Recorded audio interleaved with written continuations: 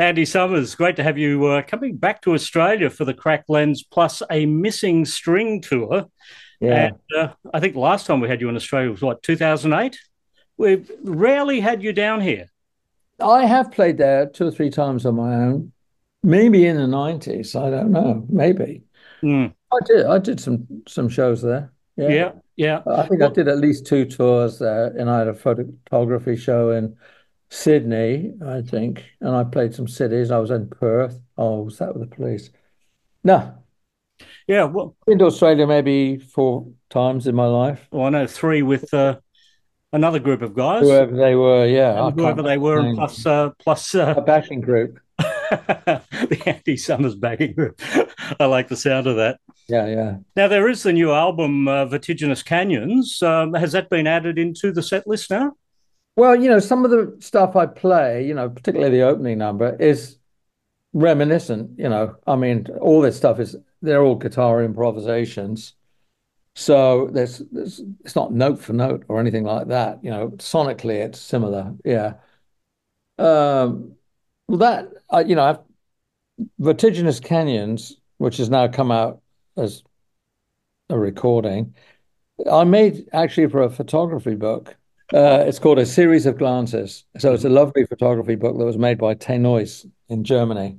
And one of the things they requested as we finished up the print of the book was, could they put some music in? I went, music inside a book? I said, well, that's a pretty interesting idea because, we score music for movies. And, this was a visual book, of photography.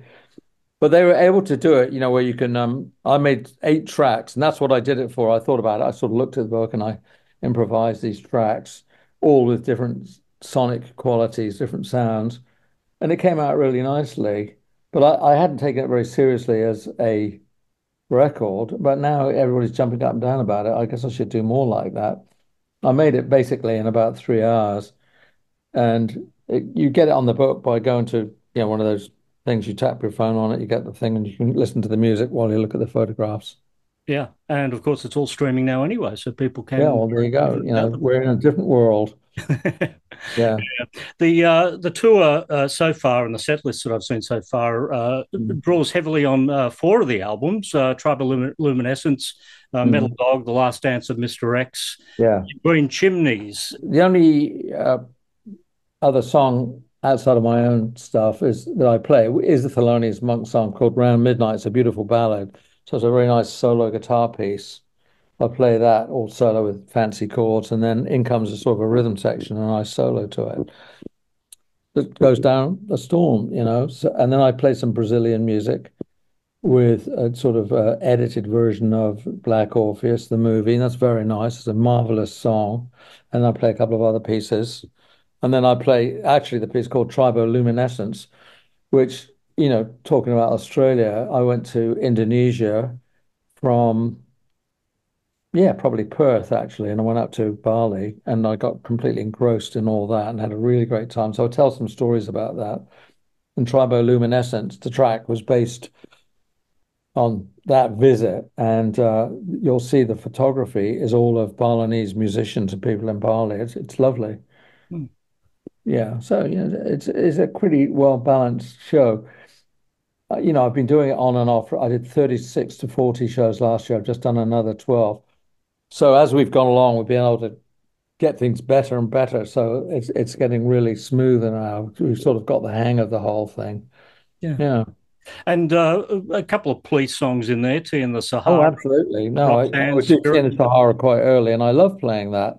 Mm. Yeah, it's a lovely melody, and I personally had been to the Sahara Desert with a friend on a sort of travel adventure. So I shot quite a lot of pictures in the Sahara, in the desert, and we use those to kind of illustrate the Tea in the Sahara song. They're four songs that you aren't credited on with the police. You were credited on a number of songs: Mother from the Synchronicity album, Be My Girl, Atlantis, Behind My Camel on Zenyatta, and Omega Man Ghost in the Machine. Do you ever give them a run live? No, the only I don't actually because I've made 15 solo albums on my own. I don't feel I have to rest on the police. I mean, it's a kind of a mixed bag because, in 2 weeks I go to South America, to Rio. I'm playing in 9 different countries in South America, and it's the band is called Call the Police, and we do 12, 15 police hits, and it's an absolute crowd winner.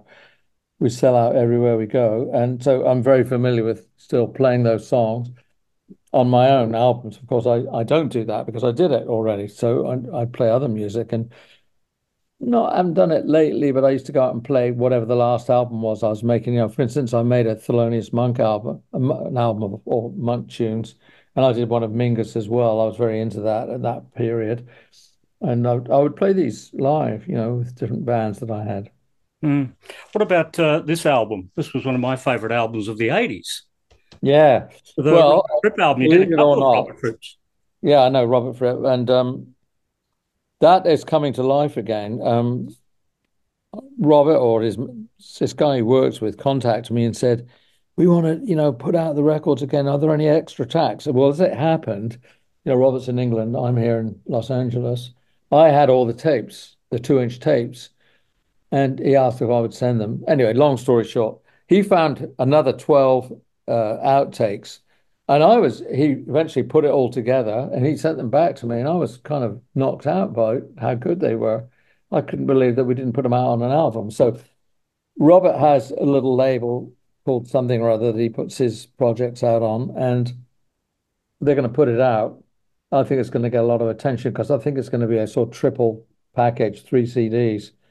Very nice. So I actually was pretty dubious about it, but when I listened back to what we'd done, and didn't use, okay, sure. So that is still alive. I think it's coming out in September, actually. Because I guess you were restricted at the time with what you could fit on two sides of vinyl back Well, then. that's true, actually. Back in those days, yeah, it was earlier day. Now all of this stuff can be on the internet, whatever you want. Yeah, it's open house. Yeah. Any Mm. plans for you and Robert to get out, perform them together? Well, if it went to number one, I think we'd probably have to. At the time we talked about it, but of course I was in the biggest band in the world at the time. It was sort of impossible to get out of that cage. Robert was in King Crimson and doing all that stuff. So there wasn't really that much opportunity. I suppose we could have really gone for it. Would have been, I don't know how tricky it would have been to play all those guitar parts with, well, we would have had to have some sort of backing. But who knows? Robert's got a new kind of, the age he is, popularity because he's doing these sort of crazy things with his wife, Toya, who's a very good singer. And, so he has some, you know, his head's up above the water at the moment. It's crazy. Who knows what's going to happen? Yeah. I would like, I mean, that would be interesting and it would be a challenge and it'd be like entering another world. If I think if Robert and I went, particularly in the US, if we wanted to go out and do it, we could probably get a pretty good audience. Mm. There's loads of guitar geeks out there, and they'd all want to come and see what's going on. Absolutely. What about the new Synchronicity box set? Did you have anything to do with that? Oh, absolutely. Uh, these things get made. We sort of do have something to do with it, and we sort of don't. Basically, what happens is that the record company, because I guess it's with Sony now, it's gone through so many changes. Uh, they have some A&R guy who gets creative, and obviously you got to have the original album. There are a lot of outtakes, and there's a lot of extraneous material. So it's all in this giant package, which is called Synchronicity, because of course it was a giant number one record. It sold millions at the time, and I have actually quite positive feelings about it. I think already it's going to kind of go through the roof as a new record and to be out in vinyl and all the rest of it. So it's a very nice package. So basically, the way our creative input is just merely approving things.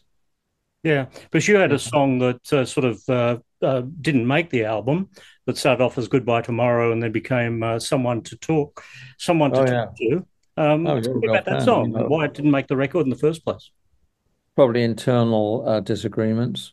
Mm. It should have been on the record. I quite agree with you. I'll have to look Will be into on the that. new record. Yeah. Well, it should be. Yeah, I think it probably is. It is. Oh, is it good? It is. Oh, Believe me, Andy, it is. that's good to know. Not over yet. Well, we've got all the tour dates coming up. It's going to be good Yeah. back down here and doing the shows back in Australia. Looking forward to that. Sadly, we won't be hearing this, but we will be maybe hearing something from you and Robert soon. So I'm looking forward to that.